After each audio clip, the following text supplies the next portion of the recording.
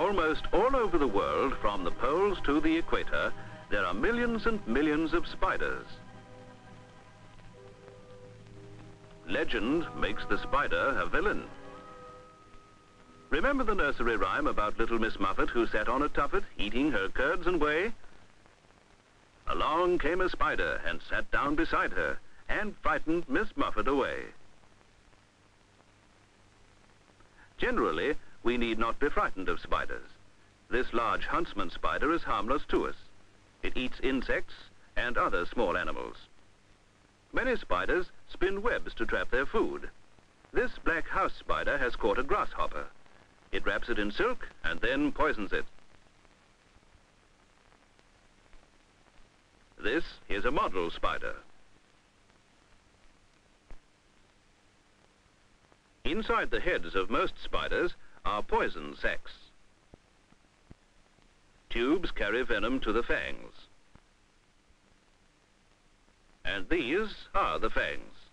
In most spiders they close like pincers. Spiders have 8 legs. They are not insects. Insects have only 6 legs and are a separate group.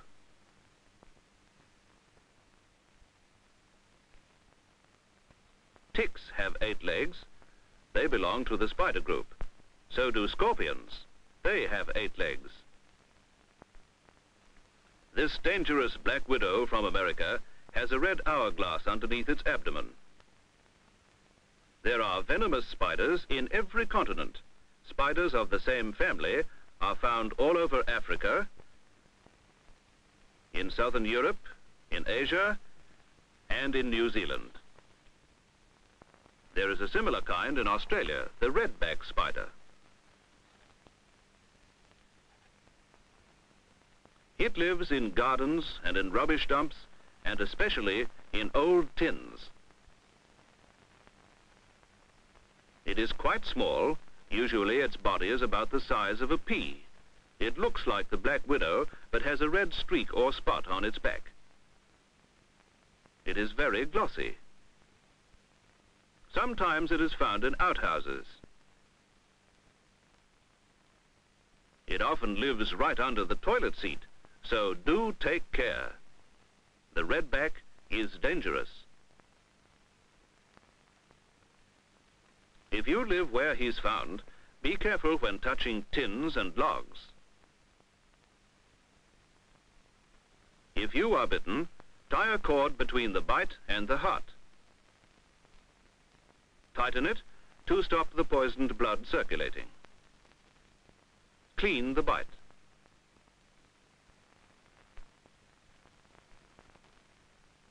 Cut the bite and press out the blood. And get to a doctor at once. But the most deadly spider in the world lives in Australia and is found only in a small area near Sydney, mainly north of the harbour. It is found nowhere else. Its natural home is in holes in the ground and hollow trees. But it also comes into suburban districts, into gardens, and even into houses. Johnny saw one in his garden.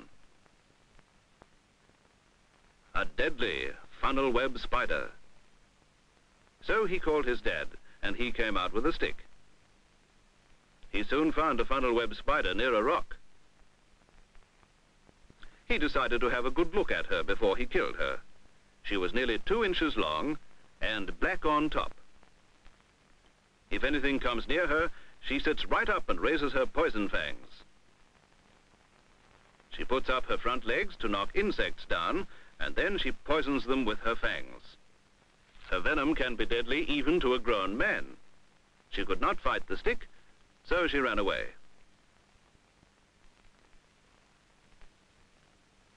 They will often pretend to be dead to deceive their enemies, but they soon come to life if they see an insect. Johnny's father wanted a closer look, so he got her up on his stick. Her body is in 2 parts, head and thorax, and abdomen. She hangs on tight to the stick with her 8 legs. Johnny was interested, but a little afraid.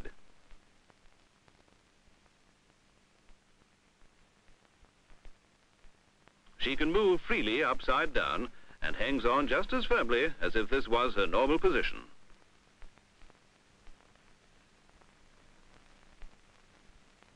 She can even hang on by the claws of 1 leg.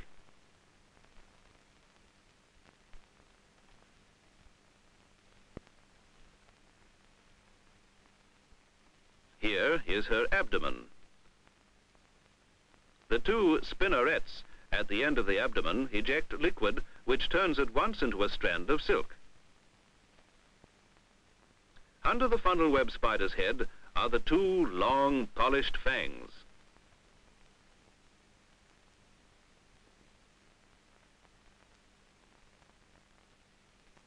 They strike downward and do not pinch like the redback's fangs.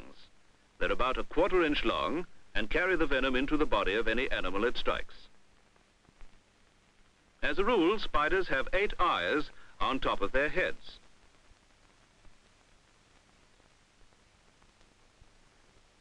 They also have 2 feelers, which look very like legs. In the funnel web area, they may be anywhere, so you have to be careful. Johnny's father made a thorough search. See what he found under an old plank. A funnel web spider's nest. In this case, it's a tunnel in the ground, lined untidily with web. At the end is the egg chamber in which she lays her eggs. She rears up angrily at being disturbed, and then she settles down again. Here you see her abdomen and combined head and thorax. Sometimes they come into the house and get into a shoe, waiting there and watching for insects. Spiders lurk in the dark. Look in your shoes before you put them on.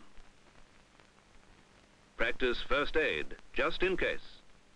Tie a ligature above the bite, tighten it with a stick. Clean round the tiny wound. Cut it open and press out the blood. Get to a doctor at once.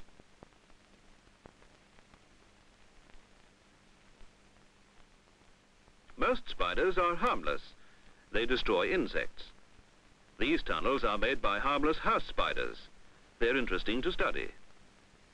You can tidy up webs without hurting the useful and harmless spiders. Always look at tins and rubbish before handling. Destroy any doubtful spiders on sight, especially if they look like funnel webs or have red markings like this redback.